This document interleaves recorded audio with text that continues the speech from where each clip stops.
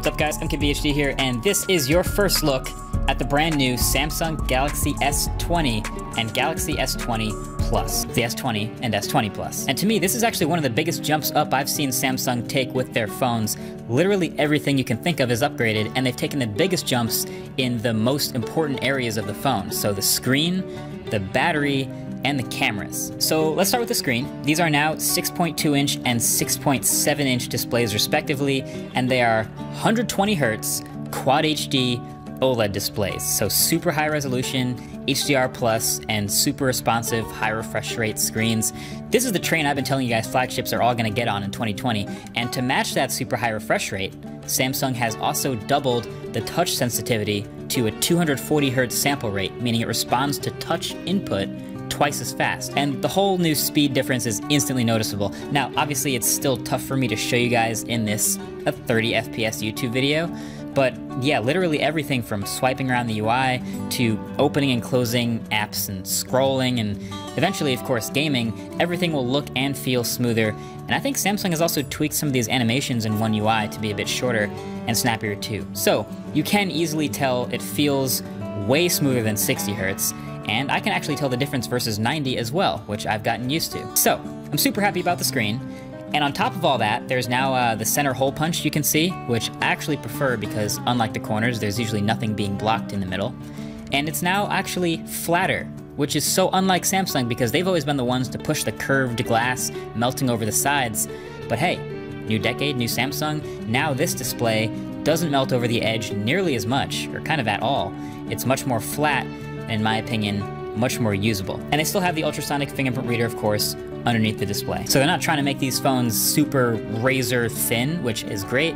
They're actually just a tiny bit thicker. There's still 25 watt fast charging with that charger included in the box, and wireless charging too. And while we're at it, let's hit the specs. Boom, there you go. High-end CPU, an insane 12 gigabytes of RAM on all of them, expandable storage, IP68 certified. I mean, these phones are complete on the spec sheet. Not quite as wild as the S20 Ultra, but still no big shortcomings as you'd expect from a Samsung flagship.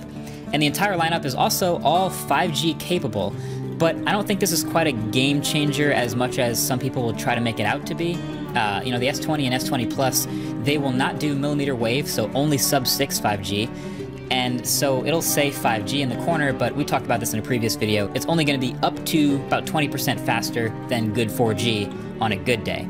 And so I wouldn't buy this phone just for the 5G. Even a lot of the little stuff they changed, I'm liking too. They changed the button situation, so now the buttons have moved back over to the right-hand side, and the dedicated Bixby button is gone.